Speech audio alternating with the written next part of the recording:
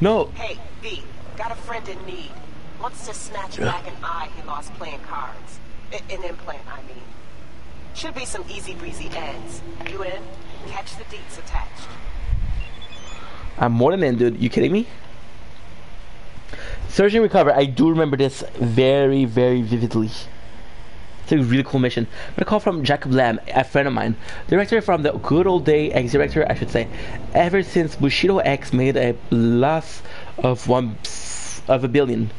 The guy never set foot on a set again. Jacob make a living playing cards. One time he tried his luck on a illegal Tiger Claw Casino at the back of the cashew, and then Easter egg. Things weren't looking good, but instead of getting up from the table, he waited until he recoup.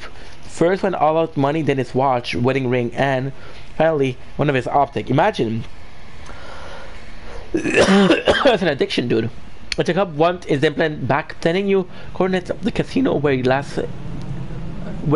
I have his eyes still there. How'd you get it? It's your biz, not mine.